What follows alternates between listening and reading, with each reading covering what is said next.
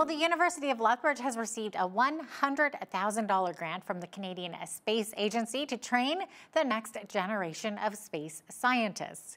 The U of L is one of 21 post-secondary institutions in the country to receive a grant through the CSA's Flights and Fieldwork for the Advancement of Science and Technology Funding Initiative. It's a mouthful, but joining me now to discuss this is Dr. David Naylor. He is the physics and astronomy professor and the head of the Astronomical Instrumentation Group at the University of Lethbridge. Dr. Naylor, thanks so much for joining me today. Hey, I appreciate it. Okay, awesome. So, Dr. Naylor, this is big, exciting news for the university and for Canada, I would say, but I'm going to let you explain what this grant is for exactly because it's kind of a mouthful. So in a nutshell, it's to train the next generation of space scientists in the development of what, a cryogenic something? Yes. So most of your viewers may know that Canada is going to be going to the moon on a project called the Lunar Gateway. And the Canadian Space Agency has joined forces with NASA to on this project that will see a Canadian be the second nation on the boots on the ground on the moon. So someone in school today will be a Canadian who will have be only the second nation to step foot on the moon, which is really exciting. And so the Canadian Space Agency funds development in technology so that you mitigate the risk. So things that space is risk. That's all it is as a, and you have to mitigate that. And you need to train the next generation of students who become scientists in the technology that will be needed for the future generations. So that's what this is all about. And we're particularly targeting technology that has a path to the moon and some other experiments that we're dealing with as well. That's incredible news. It's very exciting. And so what will this grant money do exactly? What will the U of L do with it? So when you do research, there are two things you look at. One is getting the equipment, the infrastructure, the hardware. And the second is the money to train students. And so we've been given funding from different grants for equipment. We have 4 industrial partners that are contributing upwards of $2 million. And this piece of the puzzle is for training of students. So these students will be high school students, possibly. We have had some in the past, undergraduate students, graduate students, and so forth. So we're training the next generation of bright minds on the technology that will be required to tackle the problems that will be coming down the pipes in the coming years. That's amazing. So maybe paint a picture for me. So what will the students and researchers be able to do because of this grant and this program? So most people don't realize that the moon in some ways is actually harder than Mars as an environment. Mars is really about a temperature of minus 50 degrees, minus 60 degrees Celsius.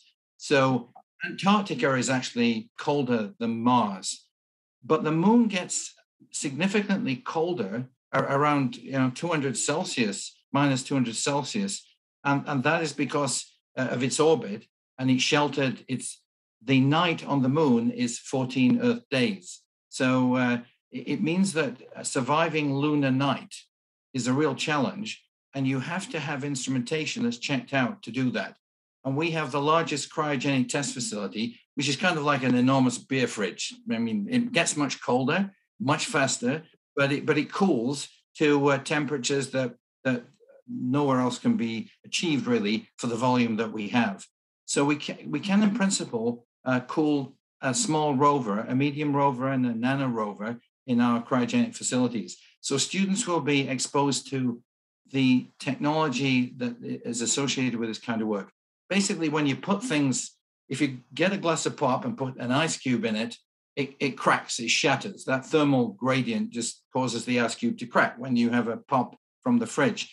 And pretty much everything you cool to these temperatures breaks. The optical, thermal, electrical, mechanical properties, everything, the properties of everything just fail as you get to extremely low temperatures. And so you must be able to design systems that will survive extreme cooling, and that's what we're doing. Interesting. The CSA calls it the Flight Sim Fieldwork for Space Technology, but the acronym is FAST. It's a very nice acronym. It's basically you have to simulate a space environment, and we're one of the few labs in Canada that can really do that. That's amazing. I was getting freezing just hearing you describe what the moon feels like, that minus 200 degrees. 14 night, well, I guess one night is equivalent to 14 days. That is unbelievable. So this project must simulate a realistic space environment. So what does that look like in terms of what the students will be doing in the lab at the U of L? Can you maybe give us some examples? It looks like a big metal tank. You can imagine it as a submarine. When you go in a submarine, it takes some time to get down to the bottom of the ocean, and you can stay there for a long time. But you must be careful when you ascend. You can't come up too quickly, or you will get the bends. And it's a similar in the sense that when you cool down, like the ice cube in the glass of pop, if you cool down too quickly, the ice cube will shatter. And so we have got to go down to extremely low temperatures, and we can stay there pretty much indefinitely, which is just surprising. And we can get 10 times colder than anywhere in the universe can be. With our cryostat, we can actually get down to 0.3 Kelvin. So it takes a long time to get down there, but then we can stay there. And our record is almost a couple of months staying at that low temperature. And the problem, like a submarine, if you forget to take your toothpaste, then you're stuck because you've got to wait till you come up. So when we cool things, we've got to be absolutely sure that we have everything in the cryostat that we will need as we go down. So it's meticulous work, it's careful work, and we're pretty good at what we do here. So we're training the next generation of students in this technology. Okay, so Dr. Naylor, is this cryogenic tank actually physically at the University of Lethbridge then, or is it off-site somewhere? No. It's on the top level of the new science building. So we have to be on the top level because we need a lot of compressors to cool it. So they're in the penthouse, and so we're on level 9 in the science building, and it was designed fit for purpose. So this is the first time we've had a lab that's been equipped specifically for this task. That's absolutely incredible. So this new type of spectrometer has been identified by the world's leading space agencies like NASA, right, as a necessary step to explore the galaxy. Can you explain why? It gets tricky pretty quickly, but we now know the. So when you explore the universe, you look at different wavelengths, different colors. So with your eye, you can see the planets out there tonight. But it turns out that most of the energy emitted by the universe is detected in the infrared. That's beyond the limit of human vision. And so you need certain types of detectors and certain types of instrumentation. And the physics is complex, but it boils down to the fact that you have to cool your detectors to extremely low temperatures to work. And then you've got competing contrasting requirements. You would like to cover a full spectral band, a broad spectral band. So if you were thinking about the rainbow of colors, you've got green through to yellow through to red. You've got the whole rainbow. And at the same time, you might want to know, well, is it lemon yellow, or is it a bolder yellow within the color range? And so the task is to cover a broad spectral range at very high spectral resolution. And that's a challenge. And so the space agencies have realized that this hybrid technology is going to be required. And NASA has identified this. The European Space Agency, with whom we do a lot of work as well, they know that this is the route to go. And so it's on the technology gap. Every year, NASA publishes a technology gap review. Where are we missing in technology? And then the world scientists like ourselves try to fill in those gaps as best we can. So, I think we know Einstein said the smartest person is the one who poses the right question, not whether you can answer it. The right question is that we need this type of instrument, and now we're trying to develop the instrument, which is well on the path, and we need to train the next generation of students in how to use it, really. Okay, so we've pretty much determined that this is an important step in the future of space exploration. So could something like this reduce future mission risk and cost then? Well, yes. I mean, space is all about risk. I mean, you don't get into this game if you're risk averse. Um, so you have to make sure you've got redundancy, full redundancy. So whenever we launch anything, you make sure that there are ways that you can reprogram it. You basically carry two of everything: two lasers, two detectors, two drives, two whatever it is. You have redundancy. And then you also have a redundancy in your hardware, your firmware. And so you can reprogram and reconfigure the spacecraft should there be problems. And so what you don't want to do, and I've been involved in space for 4 decades. I worked at the European Space Agency. What you don't want to do is to launch something and then find out, oh, it doesn't work, and here's why. And we've been in those positions. And so you do as much testing, soaking as you can, and you try.